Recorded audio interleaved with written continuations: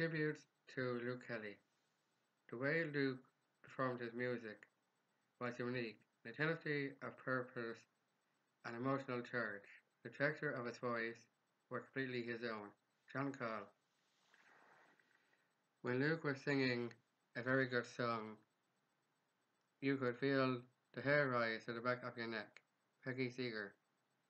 I was amazed by the power and commitment of Luke's performance and by how emotionally involved he was with his material. He was a hero and became a friend, and I still mourn him. Christy Moore. Luke stood out as being passionate in his singing. He brought soul into it. Mary Coughlin. He was a heart Shaw with a heart of gold and a soul of an angel.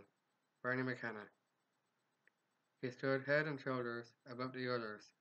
He gave a voice to the unemployed. He gave a voice to the worker, a voice to the person on the streets of Dublin. Frank Hart.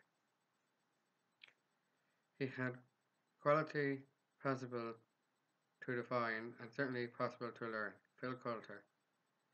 You couldn't help but respect Luke for his tremendous trilogy and the way he stuck his convictions. Throughout his life as a singer, he was the best bar none. Ronnie Drew.